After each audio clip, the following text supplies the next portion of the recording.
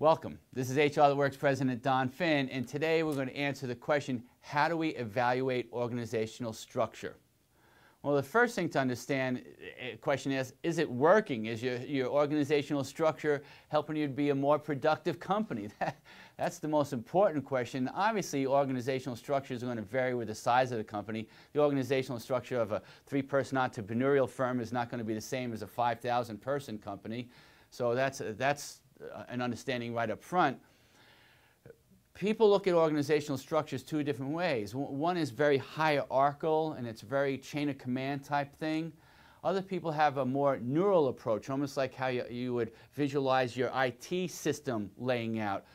You know, is it really built along how we communicate, how we work? Is it effective in that regard? That's the real most important thing to ask. Is it working? Okay. You know, how does communication really flow in your organization? You know, I'll give you an example. When I was in college, they wanted to lay out walkways on a big area. And what they allowed the students to do is just naturally walk where they would, and then they cemented over those paths that were worn, instead of trying to artificially create a path for them to take. So you might want to step back and say, how is communication and how is productivity really happening here? Maybe we should structure our organizational structure around that. Okay? And lastly, one of the things that you might be concerned about, if there's compliance obligations, you want to make sure those are uniform throughout the whole company.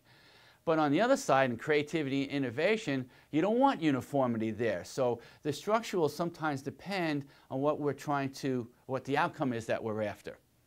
So I hope that was at least helpful to you. This is HR That Works President Don Finn.